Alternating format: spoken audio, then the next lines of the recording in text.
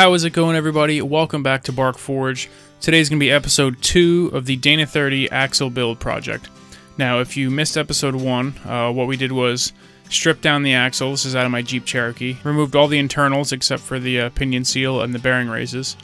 We cut and turned the axle tubes to correct our caster angle, welded those back on, welded on an axle truss and an upper control arm mount gusset, and finally installed a set of axle sleeves. In this episode, we're going to be going over how to basically put the diff back together. I got a brand new Dana 30 rebuild kit from Yukon Gear and Axle. It's got 4.56 gears, comes with quality Timken bearings, bearing races, etc., new seals, and we're also going to go over how to set up the diff in terms of backlash, pinion depth, and to do that we're going to make a set of dummy bearings and dummy bearing races so that we can easily adjust all of these aspects of the diff. So I'm going to go over how exactly to make those and just let you know what you should be buying before you tackle the project. And lastly, we are going to be installing the Powertrax No-Slip automatic diff locker. So what needs to be done next is we're going to have to remove the rear pinion seal and start punching out the bearing races. Removing the rear pinion seal is pretty easy. You just need to get in there with either a pry bar like you see here or a big flathead screwdriver and you can just pop it right out. Once you get it out, just go back in there and make sure you clean up the mating surface that the seal is sealed against, because there's going to be some old RTV or gasket maker in there. Once that's done, you can remove the baffle like you see here. Some people debate on whether or not that's necessary, but the kit came with it, so we're going to put it back in. And then you can take out the rear pinion bearing. So to punch out the bearing races, you're going to need a brass punch. And you're just going to knock them out from the back like you see here. The reason you need a brass punch is because a brass punch won't mar the inner seat that the bearing races sit in. A steel punch will do that, so you want to make sure it's a brass punch.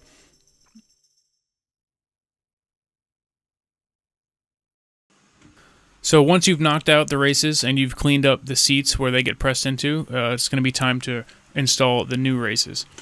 This is pretty simple. You just need to buy a bearing race and a seal driver set, and it's basically just a tool that's going to allow you to put even pressure on the races and pound them into place. The key to using the bearing race driver is just to make sure that you're pounding the bearing race in perfectly straight, and you're going to feel a difference once the bearing race actually bottoms out on the housing. The sound will change and the feeling of the tool will change. That's how you'll know you're done, and just double check that it's nice and even all the way around. For the inner pinion bearing race, you're going to want to make sure you put in your new oil baffle. The original one obviously gets damaged when you pound out the bearing race, so put your new one in, make sure it's facing the same way the old one was, and you're going to want to hammer in this bearing race the same way you did the outer bearing race. So now it's time to set up our new pinion, but first we need to remove the old bearing off of the old pinion so that we can get to the shim stack between the oil slinger and the pinion itself. This is going to give us a baseline for setting our pinion depth. The reason we want that original shim stack is so we can measure those shims and set up our new pinion the same way, and possibly making a couple adjustments to account for a difference in size of our new pinion compared to our old pinion. So here I'm just using a cheap bearing puller tool in combination with my shop press to actually remove the bearing from the pinion. With the bearing removed, we can now remove the oil slinger, which is the large disc on the pinion. And there's a couple ways you can go about setting pinion depth. Technically only 2 of them are the right way. You could find your pinion depth using a pinion depth tool, which is an expensive tool and it's kind of tricky to use.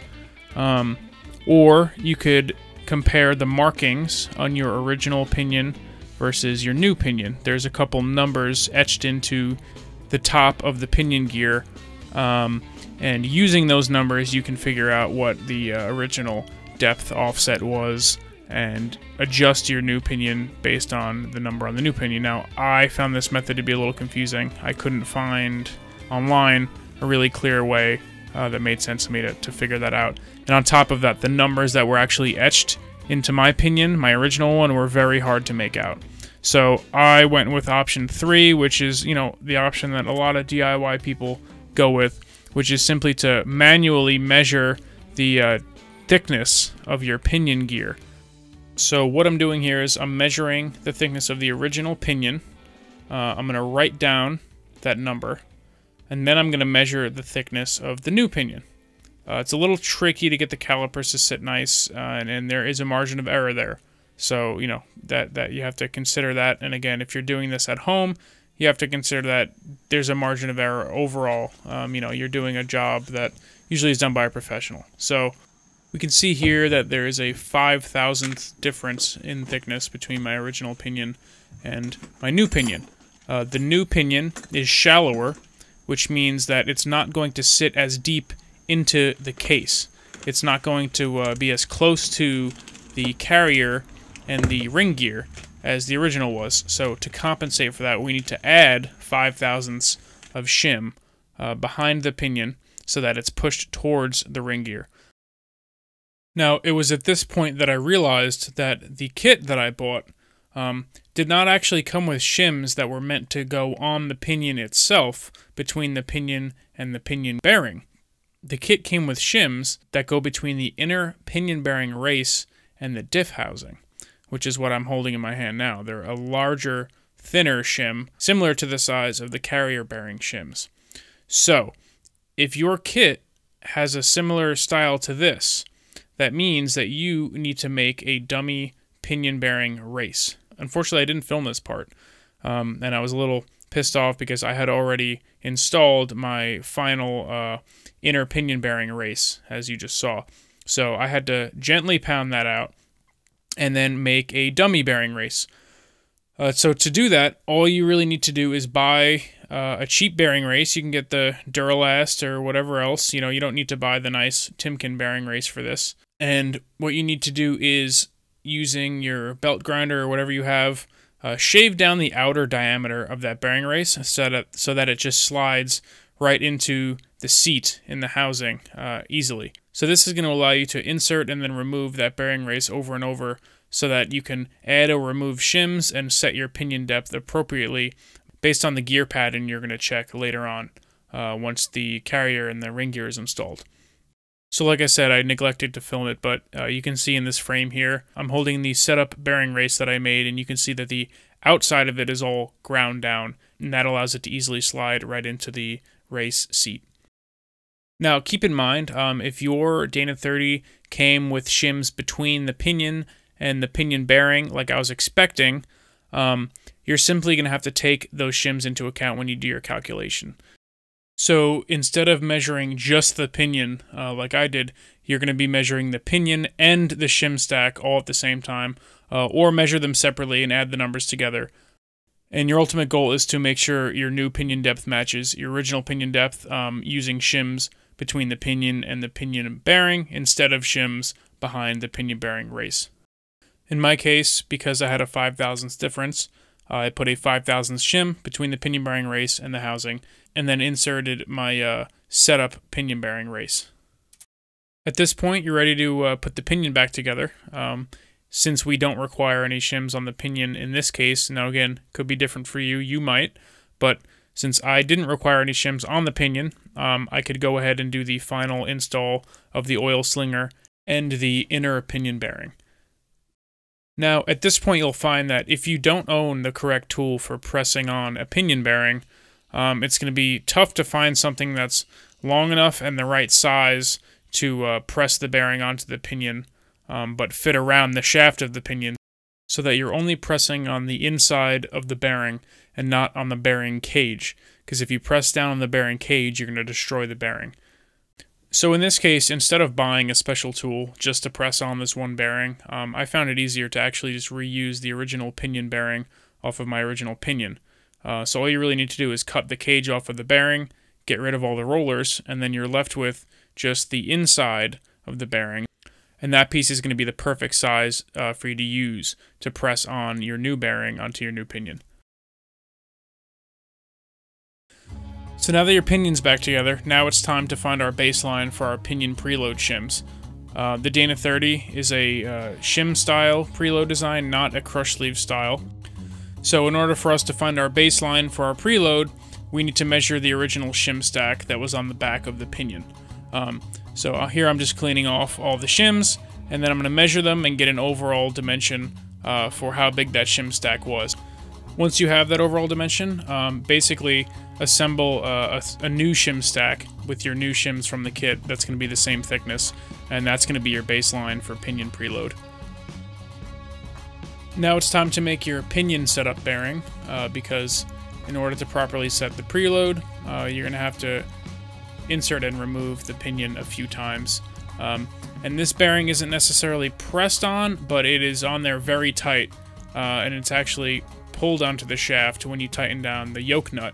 So all I did here was buy another cheap Duralast bearing, and I'm actually going to go around and hollow out the inside of the bearing until it's just wide enough so that the bearing slips right onto the pinion without any friction. And here you can actually see where your pinion preload shims are going to sit. They sit right between that little shelf on the shaft and the rear pinion bearing. Now you can go ahead and reinstall the pinion. There's no reason to install the seal just yet, because the pinion will likely have to be removed several times for you to set the preload correctly. So you're going to want to insert the pinion, then slide your shim stack over the pinion shaft, slide on your setup bearing, and then you can go ahead and slide on the yoke, slide on the washer, and then thread on your original pinion nut, not your new pinion nut. The reason for that is because the pinion nut is actually a lock nut. It's kind of slightly out of round. So when you thread on that nut, it deforms the nut, and that's what allows it to grab on and not come loose. So you're going to want to use your original pinion nut for testing, so that you don't deform your new pinion nut before your final installation. So the new pinion nut is only going to go on when everything is perfectly adjusted and ready to go back together permanently. So now you're going to want to torque down the pinion nut, and you're going to want to go very slow. You're not torquing it to a specific spec just yet, since we're not actually worried about adjusting the preload right now. You're basically just going to tighten it down until the yoke gets snug. You don't want to have any play in the yoke or in the pinion. If you've tightened it to the point where the pinion is now really difficult to turn, you've gone too far. So you want to be really careful here and just tighten it enough that, so that there's no play in the shaft. So at this point, we can finally turn our attention to the carrier, the ring gear, and the locker.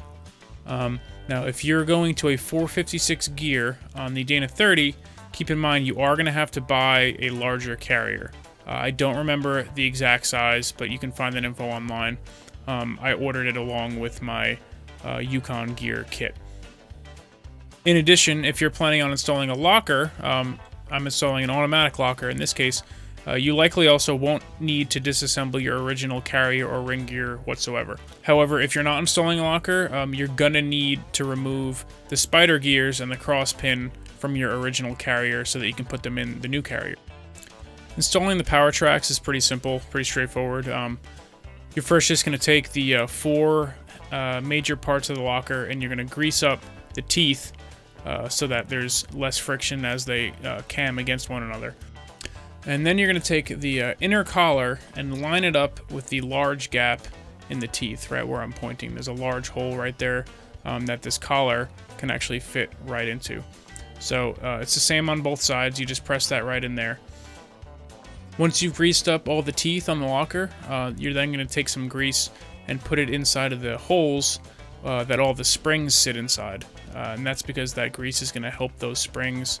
It's going to help those springs stay in there, and it's also going to reduce the friction as they compress and decompress. You're also going to want to get some grease on the springs, and then you can start inserting the springs into the holes. So the medium-sized springs are going to go on these center holes. There should be 8 of them, 4 on each side, and those are what press up against the center pin. So next you're going to want to install one of the outer halves of the locker into the carrier. It's important to make sure that that notch, you can see where the arrow is, that large notch on the inside of the locker is facing you when you place the locker inside of the carrier.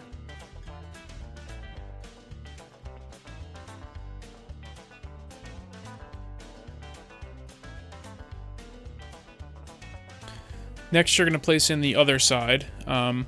However, this time, and double check the directions, but I'm pretty sure this time the instructions say to place it in with the notch facing away from you, so that the notches on each half are facing the opposite direction.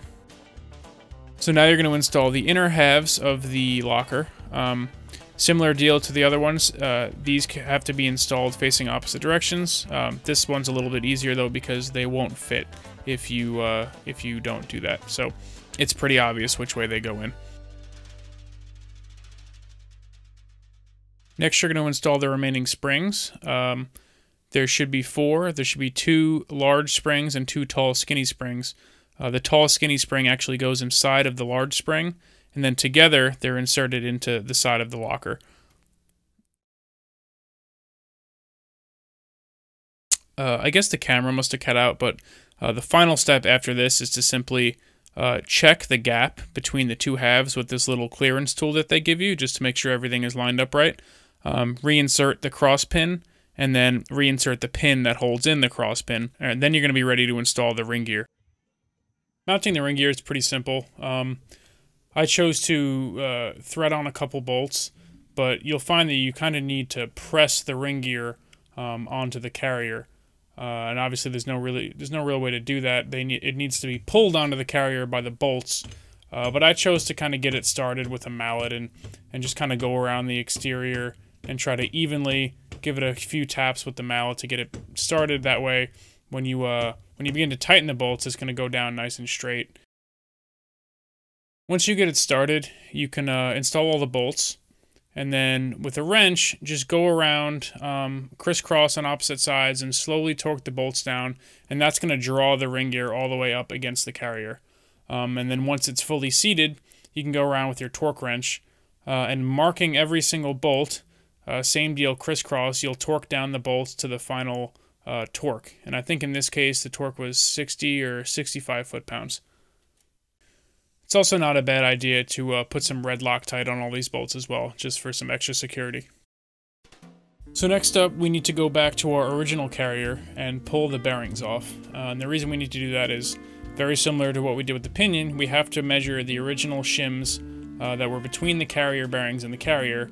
That way we can get a baseline for our new carrier preload setting. So to do that, I'm just using a cheap bearing puller and a socket to pull this off.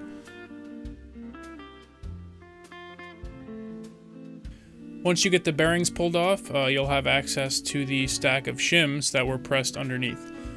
So here I'm just measuring the stack. On my little sheet there I've got ring gear side and non-ring gear side. So right now we're measuring the non-ring gear side, and I'm just adding up all the thicknesses of the shims. My final reading was 0.055 on the ring gear side and 0.04 on the non-ring gear side. However, I'm actually going to be adding I think 0.003 to each side, and that's recommended in the Yukon manual because it compensates for the amount that the bearings have actually settled into the races. But before we can actually install the new bearings and put our new shim stack in, obviously we have to make setup bearings again because we're going to be removing and replacing these bearings as we go back and forth setting the backlash.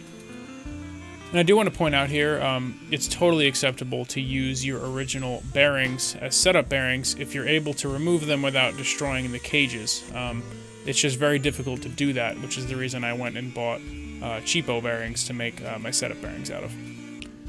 So once your new setup bearings fit nice and easy over the carrier, you can drop on your new shim stack and install the carrier into the diff housing. Now keep in mind, you want the carrier to fit snugly in the housing, but you don't want to have to hammer it in at this point since you're going to be putting in the carrier and removing it several times. So if it's too snug, just remove an equal amount of shim from either side until it fits in the carrier nice and easily.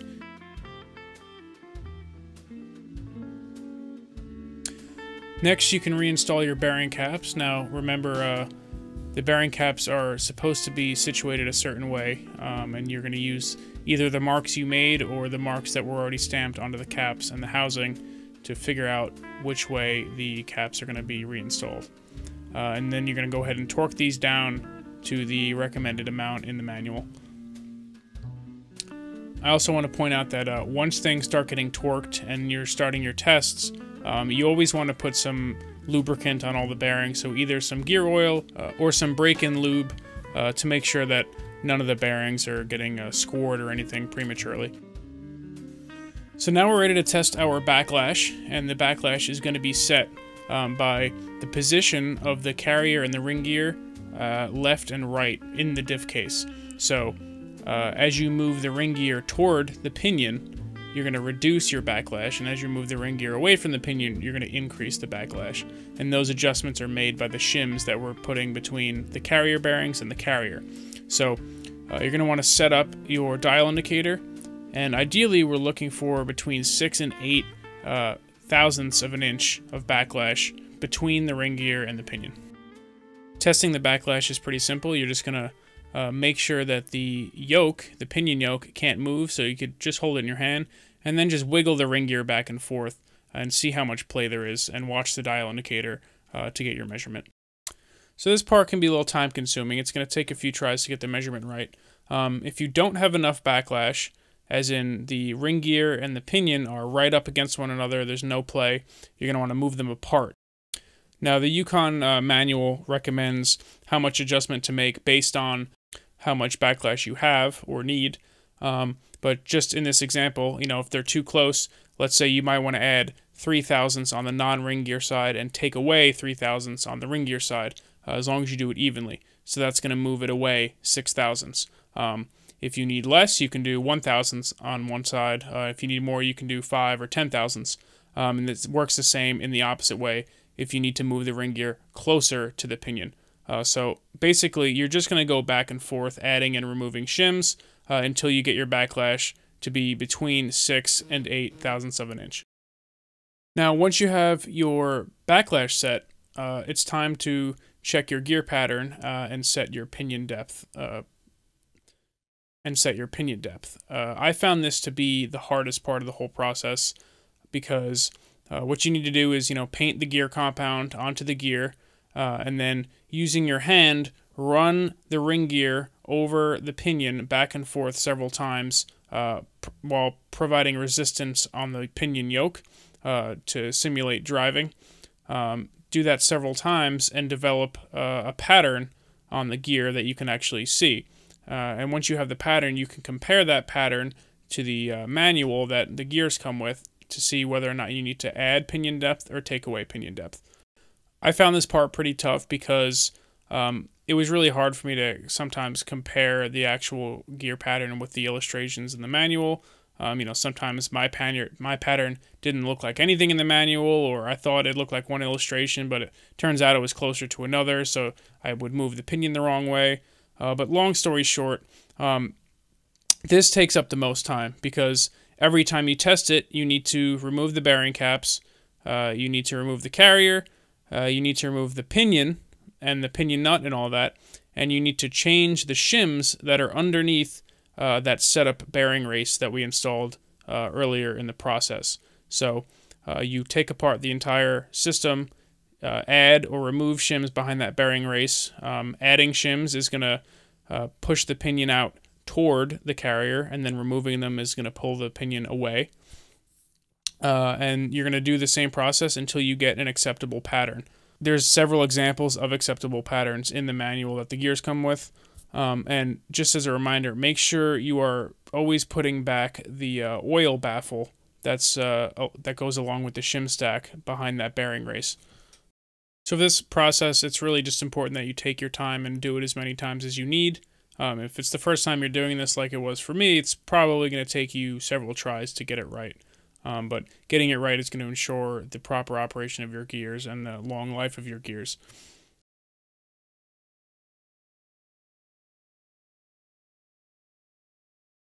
So here I'm just reinstalling the carrier yet again. I think it probably took me about 6 or 7 tries to get this right. But I did eventually get a pattern that I was happy with. So once your pattern is set, you can remove your setup gears and grab the gears that you're going to be using for the final install and press those onto the carrier. Now, if you remember earlier, we made sure that the carrier was just barely snug inside of the case for easy installation and removal while setting the backlash, etc.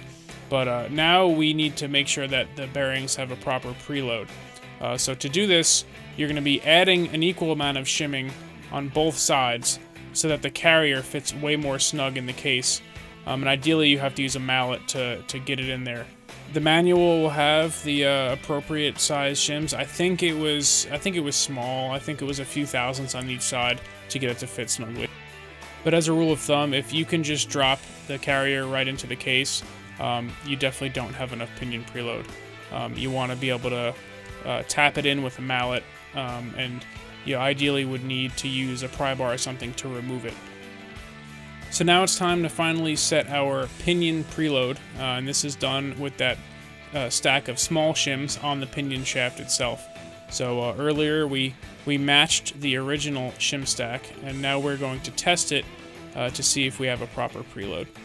The way you measure pinion preload is you use an inch-pound torque wrench, a beam style, and again, using your original pinion nut, you're going to torque down the pinion to the final torque rating, which I believe is 250 pounds. Double check depending on what axle you're running. And then once your pinion is torqued down, there should be a certain resistance to turning, and that is your pinion preload.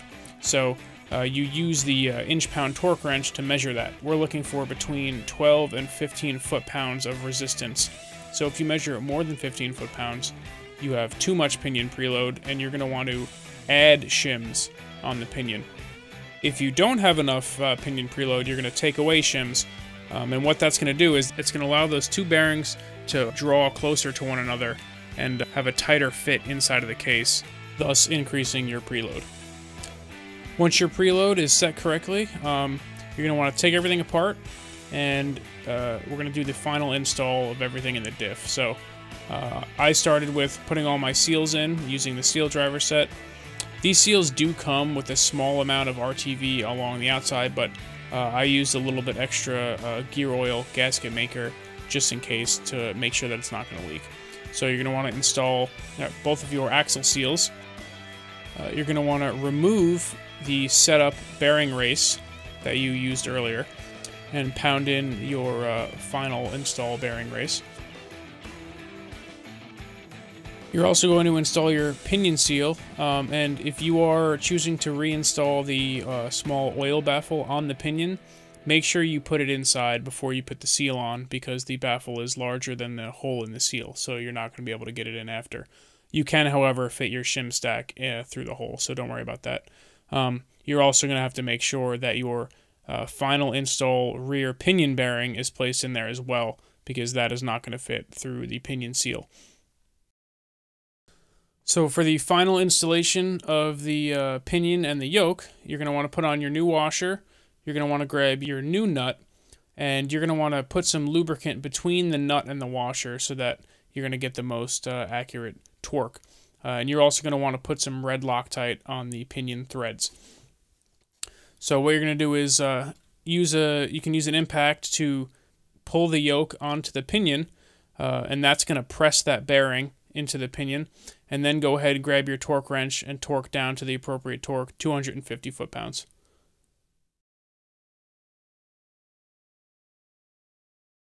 At this point, I do one final check to make sure that my pinion preload is still correct with the new bearings in there, and then I'm going to move on to installing the carrier. With the carrier bearing preload set correctly, it's pretty snug, so I tapped in the whole assembly with a mallet, and then I'm going to get to installing the bearing caps. This is also a good opportunity to do one final check and just make sure that your backlash is still set correctly. So at this point, you're pretty much done. You're just going to want to make sure all your bolt holes are clean. You're going to install your gasket and your diff cover. And then the only thing left to do is reinstall your axles and fill up the diff. Yukon Gears recommends a 500-mile break-in period, so for the first 500 miles, they kind of just tell you to take it easy, You know, don't go crazy on the gas, don't tow anything, stuff like that. And at the end of the 500-mile break-in period, you're going to want to change your diff fluid, and then your gears are good to go. So at the time that I'm editing this video, it's actually been a few months since I finished this whole project, and it's back in the Jeep. The only thing I don't show in the video is me just finishing up painting the axle and then reinstalling. And I'm really happy with how everything turned out. The Jeep drives much better. I would have added more caster, I think, if I were to do it again. I think I could still use a few more degrees of caster, but it is a huge improvement over what it was. The Powertrax locker is awesome. It's super quiet, and it has increased the capability of the Jeep tenfold. The Jeep just competed in the Southern Expeditions Overland competition in Uwharrie National Forest about a week ago, and it just absolutely killed it. I had a great time, and it was a super capable truck, and it was really all thanks to this locker and these nice gears that I put in. With the 456 gears, you have so much more power, and getting over obstacles becomes way easier than you know, stock gearing with 33s. So to anyone trying to tackle this project, I say don't be afraid. You know, you don't have to be an expert mechanic to do this. You know, there's always risk involved with doing projects like this yourself, but if I can do it, you can do it. And I hope this video, you know, will help everyone kind of have the courage to tackle something like this. If I forgot anything, if you have any questions, if there's something you're confused about, please feel free to leave it in the comments. I usually check the comments every couple days, so I will get back to you, I promise. And thanks for watching. Follow me at Bark Forge. Hoping to get some blacksmithing content out soon, but you know, I've been doing a lot of Jeep stuff lately, so appreciate it if you could leave a comment, if you could leave a like, and if you could please subscribe to the channel. It would mean a lot to me. I look forward to seeing you next time.